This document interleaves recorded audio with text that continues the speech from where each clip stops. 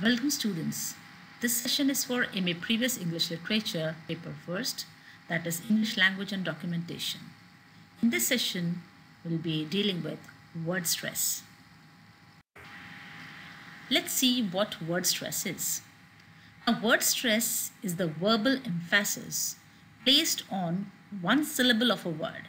Students, in my earlier sessions, I've already explained what a syllable is, and a word might have more than one syllable, and you should remember that word stress is a verbal emphasis on only one syllable of a word. This occurs in every English word that has more than one syllable. So it's not always the same syllable. So this rule keeps on changing. There is no one definite rule which syllable is going to get the accent or the stress, or you can say emphasis, and this rule keeps on changing. One word has only one stress. One word cannot have two stresses. So this you must always remember. If you hear two stresses, you hear two words. Two stresses cannot be one word. This is true that there can be secondary stress in some words. So in some words you may feel that there are two stresses coming, but the secondary stress is very small and in comparison to primary stress, and it is only used in long words. So secondary stress you're going to find only in long words, and it is very small in comparison to the main stress. So basically you all must remember that in words there is only one stress. To communicate clearly when you are speaking in English, it's important to stress the correct syllable in each word. So a word which is made up of multi-syllables, you must remember as a speaker of this English language that only one syllable in a multi-syllable word gets stress, or you can say it's important.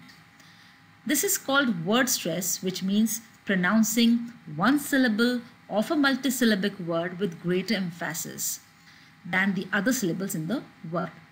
Here are 4 general rules to keep in mind about word stress as you practice pronunciation. Now just see these rules. Stress the first syllable of, so if you are using most two-syllabic nouns, then the stress is always on the first syllable. For example, climate. You don't pronounce it as climate. You pronounce it as climate. The stress is on cli.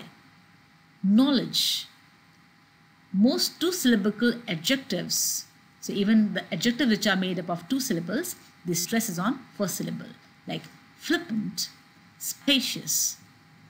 Stress the last syllable of most two-syllabic verbs. So if the word is a verb and it has 2 syllables, the stress is on the last syllable. For example, require, decide.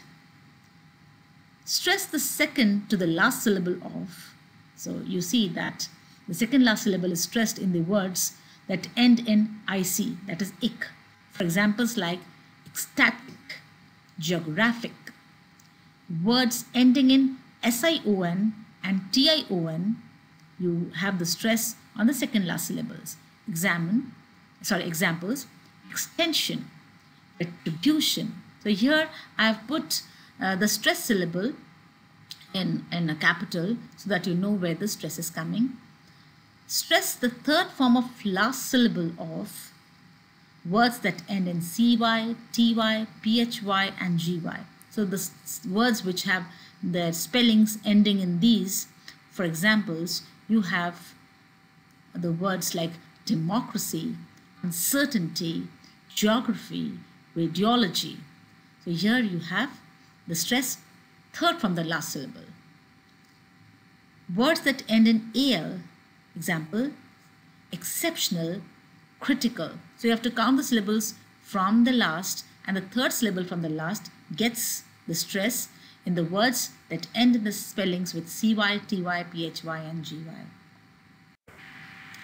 A stress syllable combines 5 features. So how to know that which syllable is pronounced in a stressed way? You can see these 5 features in a stress syllable. It is longer. So when you are pronouncing a stress syllable, you pronounce it more long. For example, computer. So pew is pronounced longer in comparison to t or cum. It's louder. Computer. Pew is louder than any other syllable. It has a change in pitch from the syllables coming before and afterwards. The pitch of a stressed syllable is usually higher. So you see, when I'm pronouncing this word computer, so here pew is of higher pitch in comparison to t. I'm not pronouncing it as computer, I'm pronouncing it as computer. So here we see that the syllable pew has a change in pitch. It's said more clearly. The vowel sound is purer.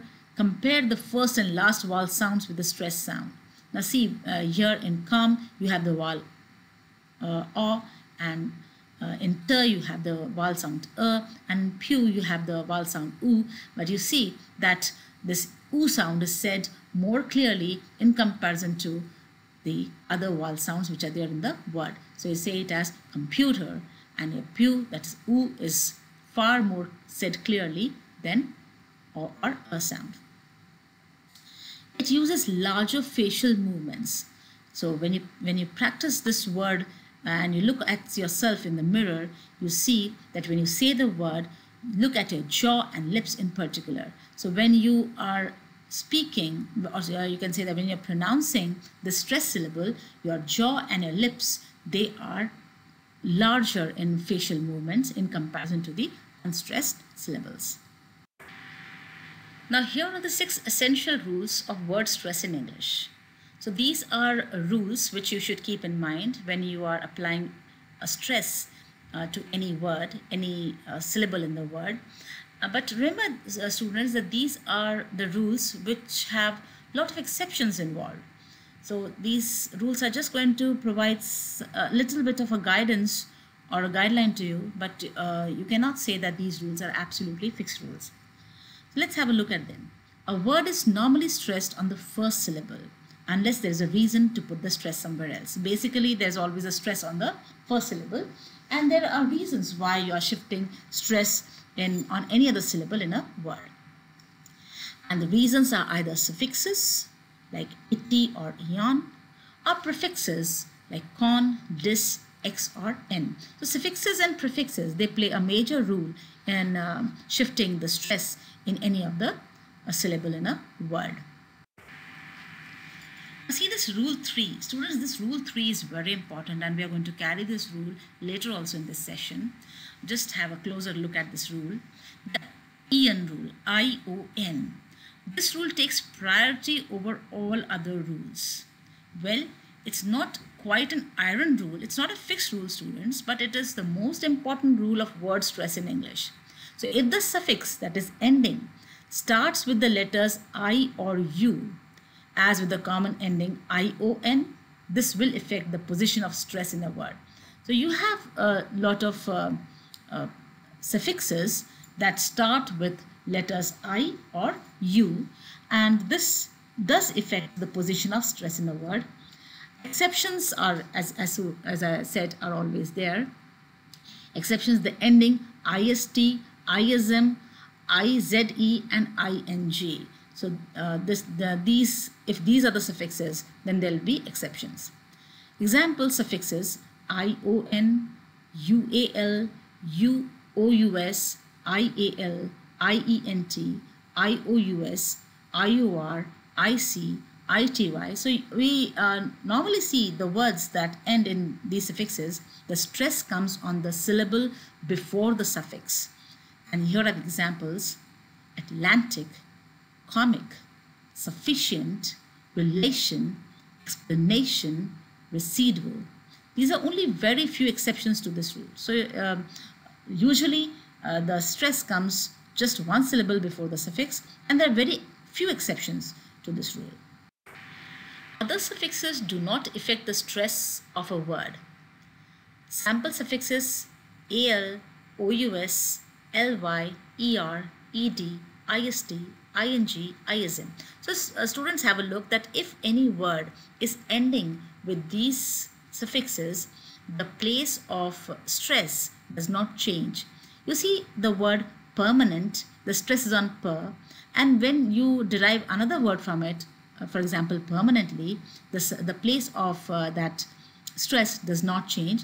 It remains on that first syllable, that is per. So it's permanent, permanently, develop, development. So you see that with these suffixes as al, ous, ly, er, ed, ist, ing, ism, we see that these suffixes don't change the place of stress. Now let's have a look at the prefixes in a two-syllable words and see the difference if the word is a verb, noun or adjective. If you see a verb that has a prefix, they are almost all stressed on the second syllable. So you look at this word almost, not all. So these are the examples: to address, to become, to complete, to contrast, to discuss, to export, to improve, to present. These are the verbs with the prefix and the stress is on the second syllable. Now have a look at two-syllable nouns and adjectives starting with the prefix, and this need to be learned individually. So there is no one rule that applies all. Rather, if a noun and an adjective is of two-syllable words, you need to learn where the stress is going to come individually. Now see the examples of adjectives and noun where stress is on the prefix. Example is absent, complex, distant, an expert, a contract, a permit, a record. Adjectives and nouns not stressed on the prefix. So here again there are two-syllable words, but the stress is not on the prefix. Examples are extreme, concise, a report.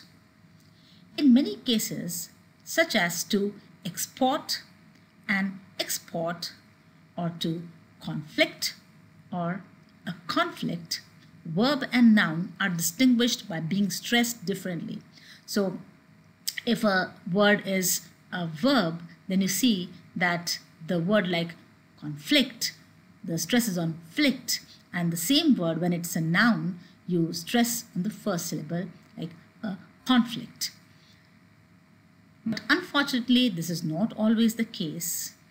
But again, this rule does not apply to all. Here, the words like report and design, whether they are used as verbs or they're used as noun, the stress is on the second syllable.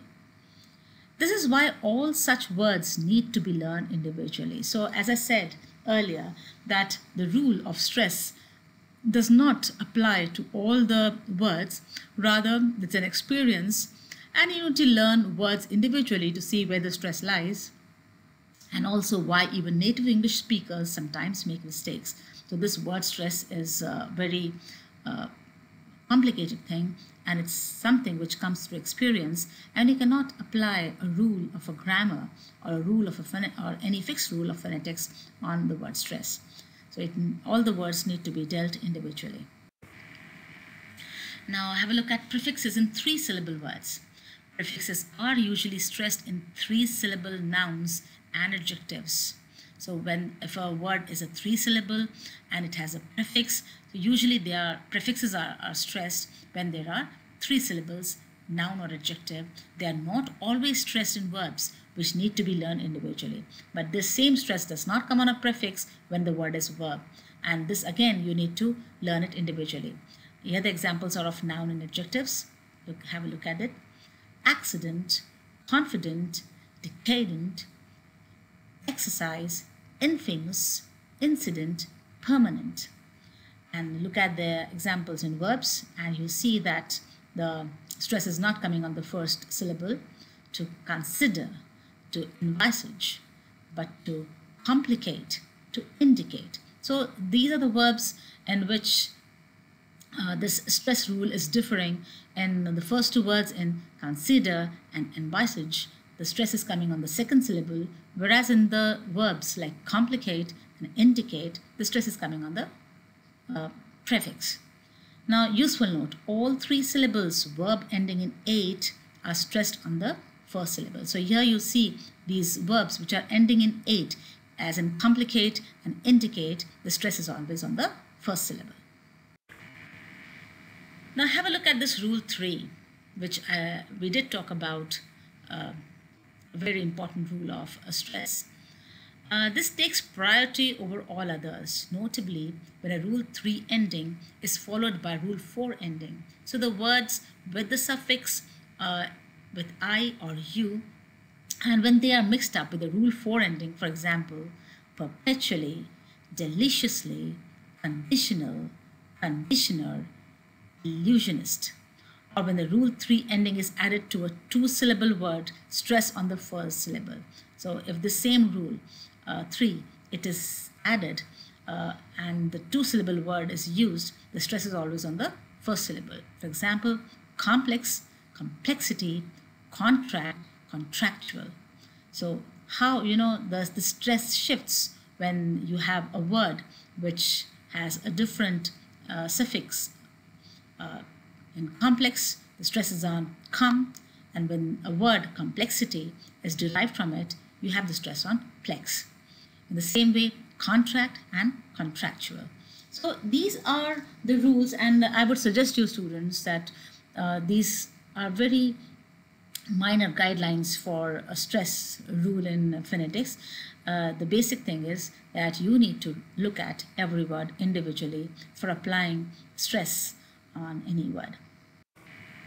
So this list of rules is not complete, but does explain where to place the main accent in majority of words in English. So as I said, that this may help you out with majority of words, but they are not the fixed rules for the stress marker, and you need to look very closely into all the words in order to place the stress on the right syllable in the right place.